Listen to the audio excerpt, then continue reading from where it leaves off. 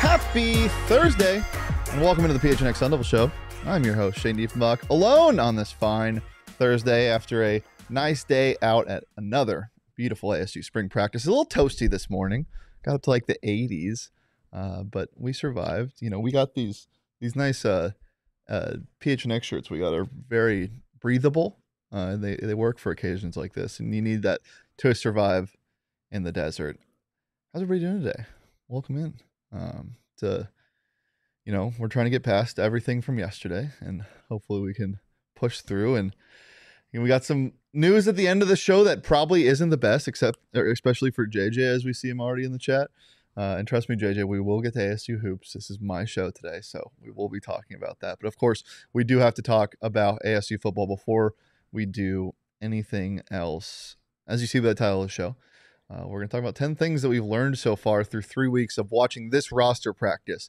You know, it feels like Kenny's been here for a couple years already, and though it's only been one since his first couple weeks of spring practice last year, it feels like he's been here for a while, and he's definitely gotten more acclimated. So this roster, though players are different, does feel pretty similar to last year.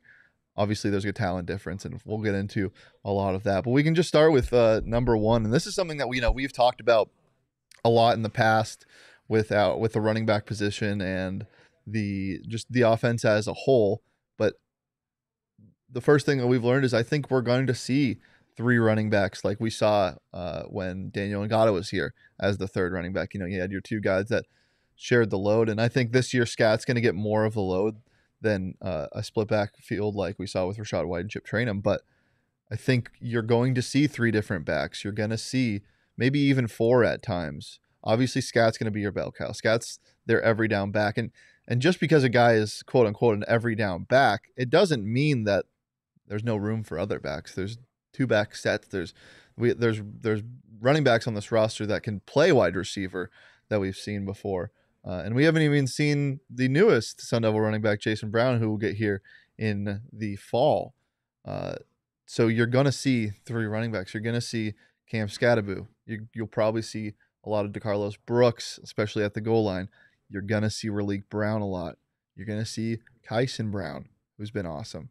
And those four running backs are going to get a lot of touches, and knock on wood, touch metal. Like, there's no injuries this year to that position, but you're going to see a lot of different things, and there's a ton of ways this offense can score and can hopefully get out of a 3-and-out situation as they couldn't last year so often. And I think you're going to do that with multi-purpose backs, and not just multi-purpose backs, but multi-purpose players. We see a lot of Jordan Tyson out of the backfield, end arounds, whatever. We saw a lot of that out of Elijah Badger when he was a freshman. There's going to be a lot of different things that this Sun Devil offense can do. And obviously, Kenny wasn't here when Badger was a freshman. So having a guy that isn't a freshman, but basically is a sophomore, in Jordan Tyson, who's put on a ton of weight, it's going to be fun to see him be moved around a lot. And that doesn't stop with the offense. That continues to the defense as well. There's a lot of plug and play pieces on this team, and that's a good thing. It's not in the bad way where, if you don't have a starting quarterback, you don't have a quarterback. This is a different thing. This seems like it's going to be a lot more fun to watch than years in the past where you didn't really realize who was the true starter at each position. How's everybody doing in the chat? We got Sharon here, LTC, Chris, welcome, and the goal line Brooks, of course. Yeah, he looks good so far. Number two, second thing we've learned is maybe we have it. The leader of this defense. We don't really know who truly is going to lead the defense, because in years past, you had your Captain America like Kyle Soley, and even in last year you had Jordan Clark. This year, you don't really have either of those guys. And a lot of the stars on defense last year who your leading tackler, Shamari Simmons, he's back, weren't really leaders last year because it was their first year in this scheme. It was the first year in the scheme for everybody technically because of Brian Ward, but it was first year at this school. Now everybody has a second year, excluding the freshmen, in this scheme and the transfers that are going to step up into a leadership role. And we asked Kenny what, who he has seen as a leader of this defense, and this is what he had to say. 100%. I think our entire team is filled with new leaders. I think anytime you're in year one, it's hard for a new guy to overtake the leadership that somebody had in the past. Right? That's hard. It's hard to transfer leadership when the old leadership is present. Right? Very difficult. So I think now that a lot of the guys, that were the leaders of the past are gone, it allows those opportunities for the new era to step up and lead. And I think you're seeing those guys be more comfortable in leadership roles because of that. Yeah, I think there's it's still a wait and see thing for this team. I think anybody that's been to practice has seen that Xavier Alford is probably the most vocal leader out there, and that's not really a question. He's he's there. His presence is known, and whether that be yelling or just him communicating or making a play, he's there. And Shamari is another guy who's probably going to play alongside him at that safety position. He is way less of a vocal leader and way more of a watch this leader. And we got the chance to talk to him a little bit today, and I asked him, who he sees aside from himself, because he has called himself a leader and he is a leader on this team, but who aside from himself has stepped into that leadership role. And he kind of gave a similar answer to Kenny. Obviously Xavier Alford, cause we came in together. That's my dog right there. You know what I'm saying? He's more the talkative leader, and I'm more like the really just showing. You know what I'm saying? But Zay is obviously a great leader. He is a top leader. Clay Smith. I mean, we just got a lot of players here. You know what I'm saying? That played last year, that should have played last year. That's just doing a great job leading now. Oh, is that Zay? I just learned so much from Zay because he knows so much about the game and stuff like that. And me and him came in together. We had the same goal, same dream and stuff like that. So when I seen him not able to play last year, that really hurt me on the inside because he's my dog. I want to see everybody win with me. So just to see him be able to play right now, I'm glad for him. I'm happy for him. I know he's gonna do exciting things. Yeah, everybody talks about Xavier Alford and how tough that was for him to have to sit out a full year last year. And we've heard from him multiple times. We've heard from Jake Smith, who also had to sit out a full year last year. And it's just it's so exciting to get to see this guy play because he just flies around the field. I've compared him to a guy like Quandre Diggs before, where he's a missile. And again, he lets his presence known. And that second part was me asking Shamari what it's like to play with him and how much he learns from him every day. And obviously you heard what he said. He loves ball. And that's really all you can ask for. Talent helps as well. But both of those guys have plenty of that. So I think the leader of this defense is still kind of up in the air, but we don't really know about the linebacker position group quite yet. Last year they were lucky to get a guy like Travion Brown, who was able to transfer from Washington State with Brian Ward and kind of filled in that leadership role in the linebacker room pretty easily. But they don't really have a guy like that yet. And, Caleb McCullough's been here for a while, and they have some transfers at linebacker that have been playing really well. But that's still up in the air, and that's going to be really exciting to see come fall camp. But you learn a lot after spring ball. Spring ball is kind of more the acclimation period, and then they all, train in the summer together, go home for a bit, and that's when you really see the bonds grow. It will come fall camp. So I'm really excited, of course, every year for Camp T, and really excited to see these guys when they come back in fall camp. That brings me to my next thing that we learned. Number 3 is this strength and conditioning staff really doesn't mess around. And we're going to see a lot of that in fall camp. But we've already seen that this year. We've talked about on shows past how Cam Scadaboo looks like a completely different back. He lost upwards of 10 pounds, and he feels lighter on his feet. He's going to run people over, as Kenny's mentioned. That, they're not worried about that. Him shedding weight doesn't mean that he's not going to run people over. He's going to continue to do that. He's Cam Scadaboo. We know what he can do. But Kenny mentioned that they didn't have enough explosive runs last year, and Scat was awesome at finding the hole. He's great vision and will run you over. But after that second level, they couldn't really get past. They couldn't break a 50-yarder for a touchdown. And I think that was some emphasis on him losing some weight this year. But that starts with the strength and conditioning staff. You think about guys that we saw coming into fall camp last year, where he was a freshman in spring ball, and as I've mentioned before, like these quote unquote freshmen technically aren't college freshmen yet. They're seniors in high school that left early, and they're here for spring, and so those guys haven't put on their college weight yet, and we're not going to see that until the fall when they get a full summer with Joe Connolly and that strength and conditioning staff. All those DBs, all those new DBs that we've been, so excited to watch and so excited to see, Tony Lewis and Kuba, Rodney Bimmage, like those guys will get the transformations that Montana Warren and Keith Abney got last year. I remember talking to Montana, and he was like, "Oh yeah, I put on 15 pounds." I mentioned him yesterday.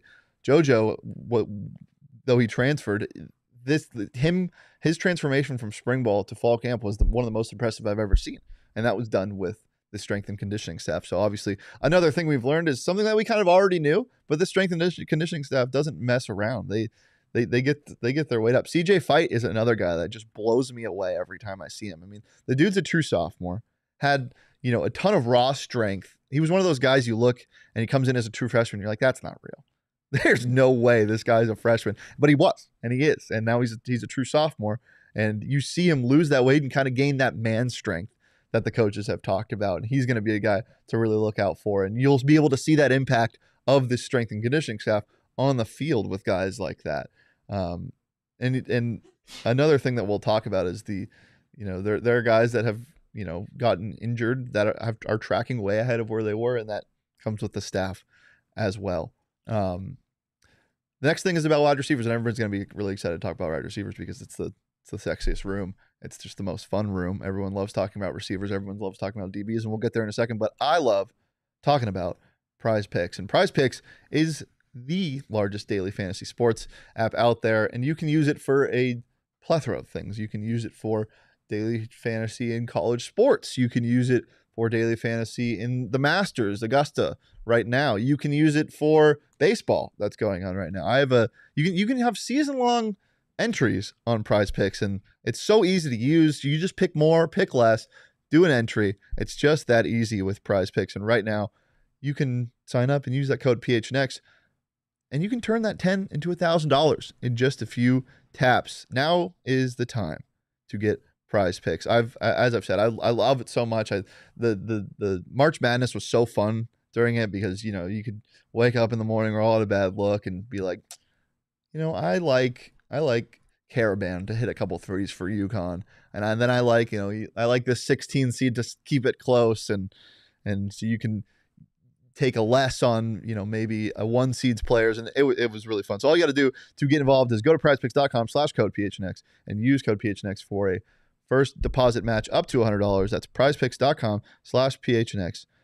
Pick more, pick less. It's just that easy. And you know what else is easy? Banking with Desert Financial Credit Union. Desert Financial is the official retail banking partner of Arizona State University. For more than 84 years, DFCU has been Arizona's largest, most trusted local credit union, dedicated to creating exceptional experiences by giving back to the community and providing financial solutions to make lives better. Eric has said that he's never used anybody before, and that's made his life a lot easier. And if you're an Arizona sports fan, there's no better place to do your banking than Desert Financial Credit Union. It's the only place to show your team spirit every time you make a purchase with exclusive debit cards branded with your favorite teams. Bring the boom and get fired up with the Arizona State University Visa debit card. Now is the time to show your ASU team spirit. Open a free checking account online and get $200 plus your choice of 3 ASU Visa debit cards. Go to desertfinancial.com/ASU to get started. Number 4, the fourth thing we've learned is about the wide receivers. As I said, we've talked about it. This room is deep. And the reason why I bring this up, because this isn't really news, this room is deep for now. And that's not me trying to be negative. That's just me saying expect there to be some movement in the portal. And I don't know if it's going to be at the receiver position. It might not be. This room could stay deep through the entire season, and that would be a dream. That being said, I think this era of the transfer portal, and especially this period coming up, there's going to be a lot of movement for a lot of different teams, not just ASU. This isn't just an ASU thing. But right now, good Lord, this receiver room is stacked. You know, everybody knows about Elijah Badger and Xavier Guillory, and you know, Guillory a little less than Badger because Badger has shown what he can do for multiple seasons, and he has longevity. You know, Xavier Guillory last year had an awesome first game, and then had to deal with some injury stuff, and you know, did not have the season everyone, and including himself, expected him to have.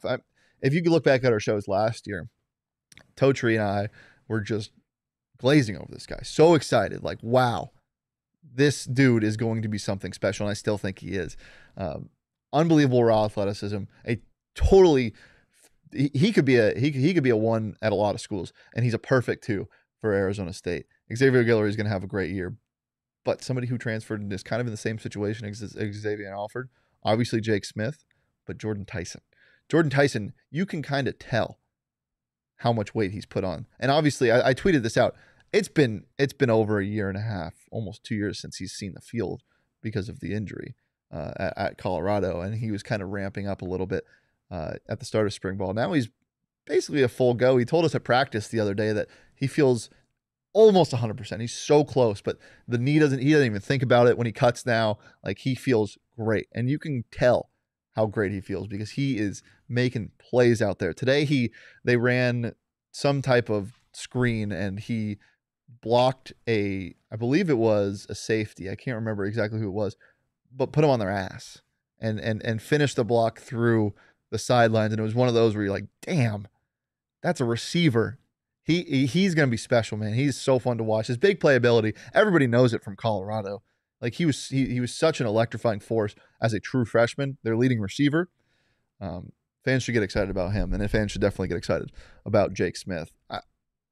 I can't say enough about this kid and how technical he is, how intentional he is, and how little wasted movement he has on his routes. Jake Smith is so quick. So again, I keep coming back to this word intentional. Everything he does is for a purpose on his routes, and he just never wastes steps, and just a true gifted route runner that can contort his body and make catches. And speaking of body contortion, Troy O'Meary, we're just naming all of them today. Troy O'Meary, he is king of high pointing balls, and obviously at 6'4" odd something, he's gonna be good at that. But his problem at Texas was just not staying healthy, and we've seen him healthy for most of the spring, and it's going to be scary when all of these guys hit the field come September. This wide receiver room is deep. Number 5, a lot of sophomores have made a huge jump in talent and weight, and we mentioned that strength and conditioning staff earlier, but specifically talent. I mean, Keith Abney could be an every down guy this year. He can play nickel. He can play outside. He can play inside. I wouldn't be surprised if they put him at safety at some point in some certain packages. He is that dude. He's a true sophomore. We saw him get reps last year, and we saw how much he grew as not just a person, but a football player. And coaches can't say enough about him off the field. I mean, the dude is going to make an impact on this defense night in and night out. In 2024, Keith Abney is just one of the names. Montana Warren, another guy who got some awesome snaps last year before going down with an injury. He looks great. He looks like he's been at ASU for 3-4 years now. I mean, the dude should have an incredible year, and that's not just from the defensive side of the ball. You also look at Kyson Brown, who made a huge leap, who I mentioned earlier, that should have a really good year going into this year. And I think that's not something just to get excited about for this year, because obviously, as I've said in the past, college is a lot different from the pros, where year after year, you grow a little bit. Your 500 yards receiving goes to 600. No, it's your 400 goes to 800, 900. These leaps they take are much bigger than people realize, especially going from your freshman to sophomore year. So it's not just something to get excited about the sophomores this year. You look at the potential of some of the freshmen that came in this year, and you think about them next year and what they're going to look like. That's what Kenny's trying to build, is people that want to be here and want to work hard as Sun Devils. And we'll get to a bite they talked about a little bit later, but it is really exciting to see. because man, some of the potential, like Toji and I always talk about it, Tony Lewis and Kuba, his length, he's built like a prototypical NFL corner, and he's a true freshman. You know, the size and weight probably isn't there yet. You don't expect it to be there because, again, he's a senior in high school technically. I'm so excited to see what he looks like, not only at fall camp, but in next year. And I think he's going to be a huge part of this defense next year. So 100% the talent and weight of these true sophomores that were here last year, insane. CJ Fight, another guy that I mentioned earlier. My God, he might be the best player on this defensive line this year as a true sophomore. And that's not hyperbole. Like, he's that good. He's real. Tony asking, how's the O-line looking, Shane? I'm pretty sure this is a troll comment from a U of A fan, but it's looking good. I mean, you know, you can't really emphasize enough how much of bad luck they had last year. I think they had 8 or something scholarship offensive linemen go down for the season last year. Not like they weren't season-ending injuries, but you know, a week 8 injury, that's a 2-week injury, 3-week injury is essentially a season ender. Like they played almost everybody they had recruited, like walk-ons and scholarship guys on that offensive line last year. And as I've said in the past, like, offensive line isn't just this like thing where you can plug and play guys. Like, the biggest thing you need in offensive line is consistency. You need to know that, you know, Lee Fautanu as your center is going to fill the gaps that your right guard leaves if you're the right tackle. You need to know that left guard is going to be there if the left tackle has to go somewhere else. You need to know that the guys that you're in the trenches with are going to go to war with you, and you need to know their tendencies. And obviously the units are one cohesive thing, but there's no unit that has to be more cohesive than the offensive line. Like, they do so many little things that the average football fan doesn't notice. And having starters consistently is huge. Tony, I appreciate that. No, I just hope your QB doesn't get killed. I hope so too. I hope they're able to protect the quarterbacks more than they were last year, and I expect them to as well. I think it's looking solid. We have some breaking news, apparently. Some breaking Sun Basketball news. Oh, we got a Bobby Hurley tweet. I got my Bobby Hurley notifications on. He tweeted a Forks Up. ASU Basketball. This is what happens when you only have one person on the show, because there's nobody to fill the void with talking about. I'll get to it in a little bit. What do you want to talk about, Shane? Well, hold on. You can just keep the fans entertained for a second. Yeah. How we doing, chat? How we feeling? It was Daniel's birthday yesterday. It was my birthday yesterday. Everybody drop a happy birthday. Let's talk about birthdays. How do we feel about birthdays, chat? Birthdays are great. I'm not a big fan of birthdays personally. Really? Yeah, I've always hated birthdays. But yeah, we did it. We made it. Went to the zoo, took a bunch of pictures. Go check out my zoo pictures. What's your favorite zoo animal? My favorite zoo animal? Just zoos in general, or at the Phoenix Zoo specifically? Whoa! Basheer Jihad. Probably butchered that last name. Or his entire name. Ball State 6'9" forward transfer. Breaking news. Thank you. God, we haven't had breaking news in a while. This is what I'm talking about. And we can put football aside for a second. We'll talk about this more at the end of the show. But breaking news, Ball State 6'9" transfer forward Basheer Jihad has committed to ASU. He averaged 18.6 and 8 boards per game. Second team all MAC, baby. We love a MAC forward. Come on. Put it in. Put it in the veins. Let's go.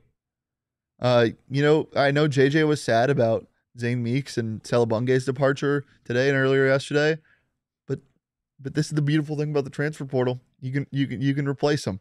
Awesome. Well, we'll get to that later in the show, because we're going to talk a little more basketball toward the tail end.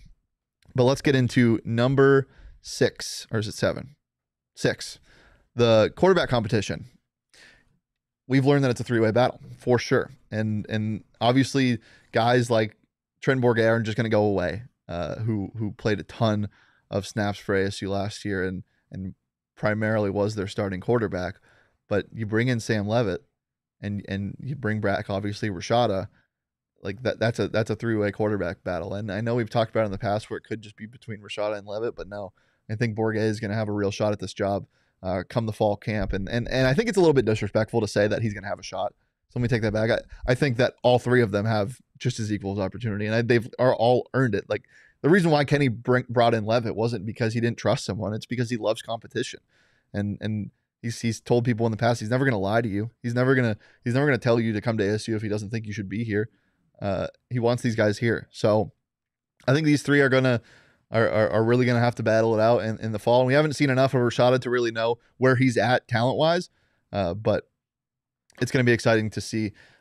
Speaking of Rashada was able to throw in sevens today, and he looked really good. So Jaden Rashada is tracking faster, and Kenny mentioned it today. It did surprise him how fast he was able to get throwing. So that is number 6. Number 7 is what I just mentioned. It seems we probably avoided the worst case scenario with Jaden Rashada.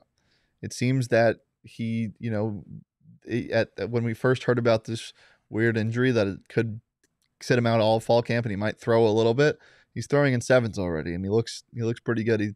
He had a ball today that got picked by Kamari Wilson, but it looked more like disguised coverage and less of just an errant throw. The throw wasn't great by any means, and I don't really expect him to be playing his best football right now. But yeah, Rashad is definitely ahead of track. So number 7, seems we avoided the worst case scenario with Rashada.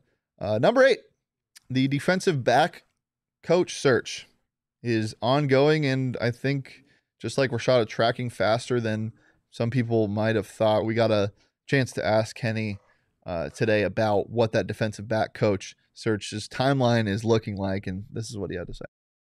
It has.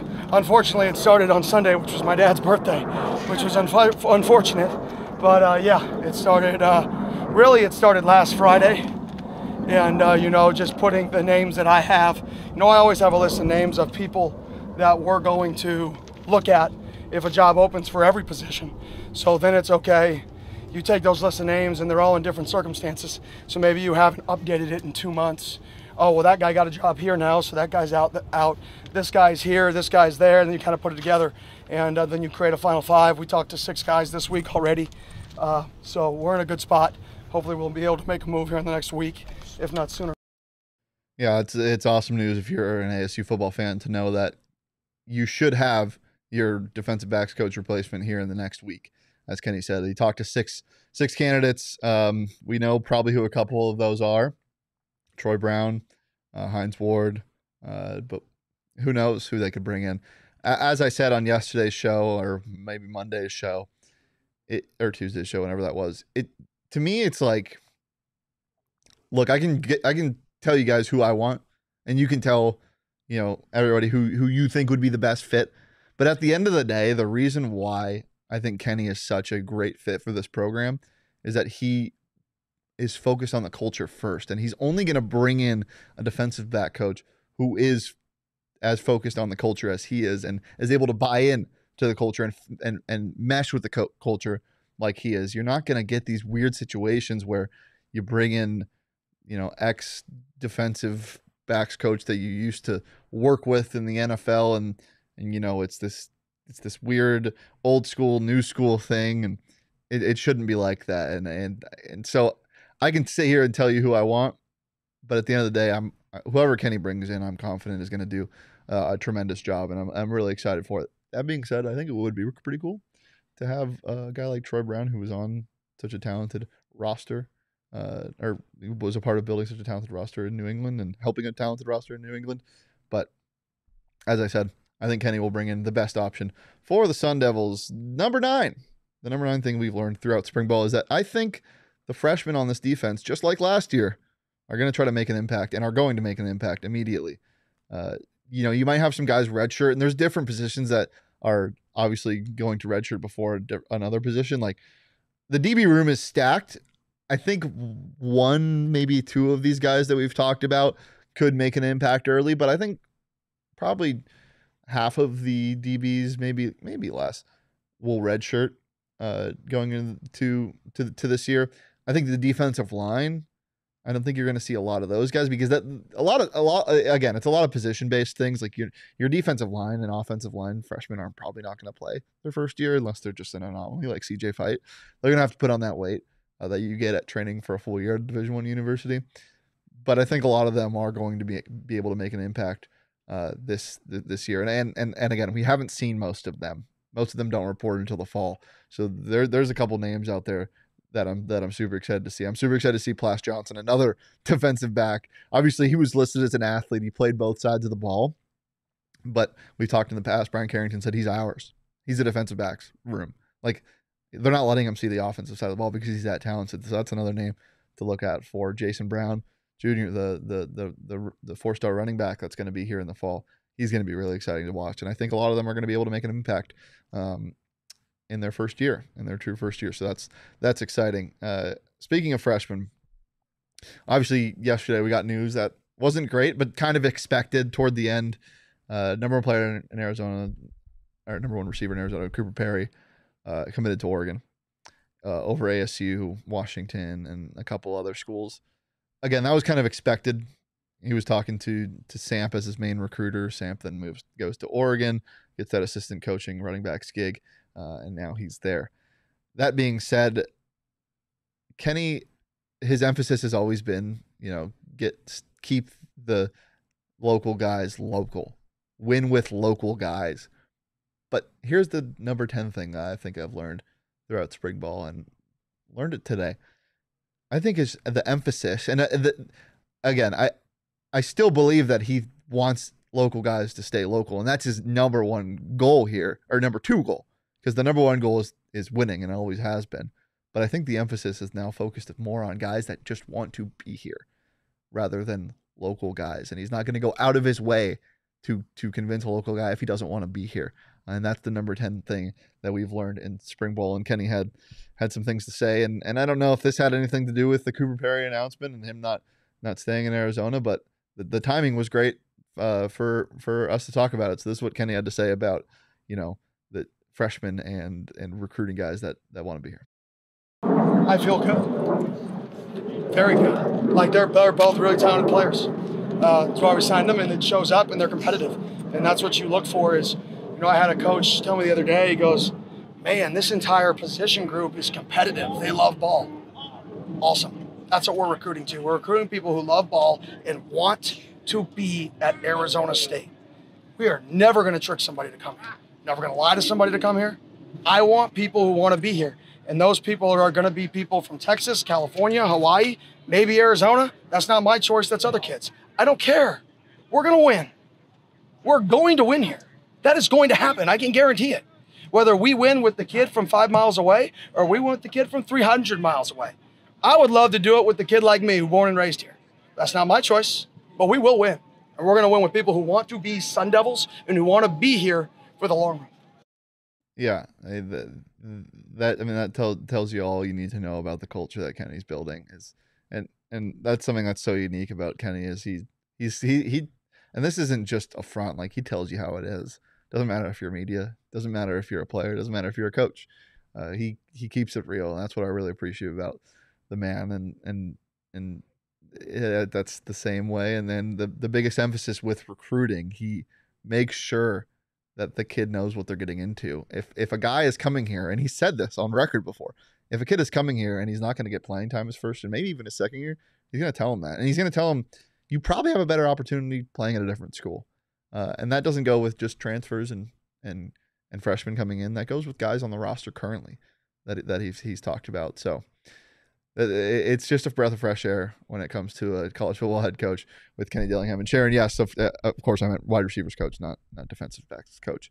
They're looking at 6 candidates for the wide receiver coach position. Brian Carrington is still here, very much still the swaggiest coach on the roster, I have to say. We did not lose our defensive backs coach. LTC, Kenny is in a zone, and nothing will distract him from his end goal, building ASU football. 100%. As Sharon says, I love how much Dilly truly believes that this will happen. And he does. And again, it's not a front with him. The guy speaks with intention and speaks only things he believes in. And he believes in this program, and he believes in himself to build this program. And so do I. And I think Sun Devil fans should too. And I also think Sun Devil fans should stop at Circle K when they need gas, when they need snacks, when they need whatever they want. Circle K is the place to be for anything, whether it's food, whether it's a nice cold bev, whether it's even like a meal sometimes. If you need a quick meal, Circle K has got you. or, of course, gas. Got the best vibes at any gas station in the Valley, and it's America's thirst shop. Like, as I said, if you need a drink, you need a big thing of iced tea, big thing of whatever, big thing of soda pop, you can get it at Circle K. It's the best place to do all of that, and you can save 25 cents per gallon on your first 5 fill-ups with their new free membership program, the Inner Circle. Pizza, coffee, ice cold fountain drinks, get every 6th free on a selection of Circle K products. Join the Inner Circle for free by downloading the Circle K app. Terms and conditions apply at participating locations. Visit CircleK.com for more details. Also, visit all of the iconic landscapes we have in Arizona, because the Arizona Lottery is introducing a new ticket and promotion called Arizona Adventure. I'm a big hiking person, love going hiking, and the Arizona Lottery wants you to do that, because you can check in at their geolocated adventures at 10 destinations across the state, from Flagstaff to Yuma. All you got to do is go to azadventure.com for details and directions. Check in at the destination coordinates on the website, or enter tickets online for a chance to win $1 million in cash and Arizona travel prizes. The Arizona Lottery says proceeds from the ticket sales support environmental conservation, among other important initiatives across the state. And the Arizona Lottery is not just about playing games and winning prizes. It's also about giving back to the state and its communities. Visit azadventure.com for more information on how you can take an adventure for a chance to win $1 million in cash and Arizona travel prizes. JJ, where are you? We need you here, because we got some good news for ASU Hoops. I had ASU Hoops slated in the 3rd slot, because we're going to talk about some sad news. But no, not anymore. We don't even need, well, we do need to talk about that, but we're not gonna focus on that as much. Zane Meeks, Brian Salabunga in the portal. As of now, you have 4 guys coming back, I believe, 5 guys coming back. 4 guys coming back and 5 guys incoming as freshmen and transfers. Now 6.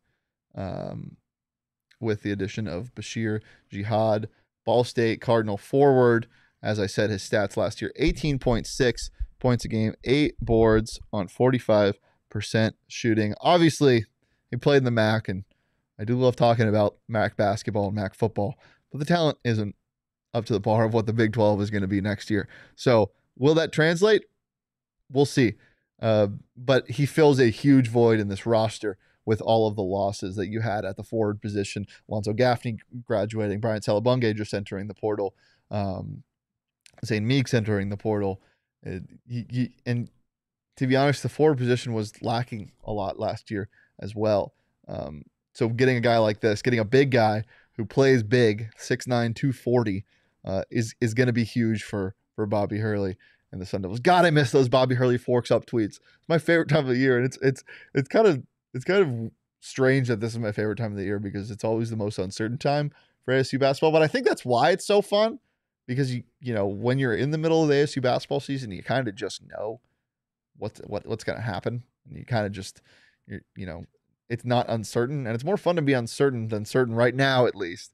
And God, those Bobby Hurley forks up tweet notifications hit like crack. They're the best.